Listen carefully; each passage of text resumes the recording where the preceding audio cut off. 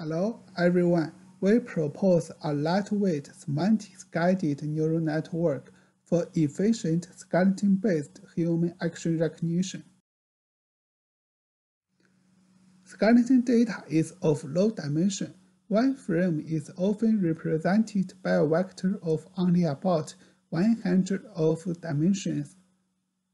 However, recent works usually use very complicated models to model skeleton sequences, which is not suitable.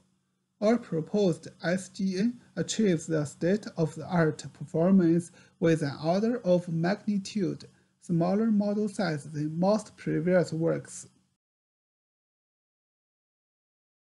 The framework and contributions of the proposed SGN are as follows.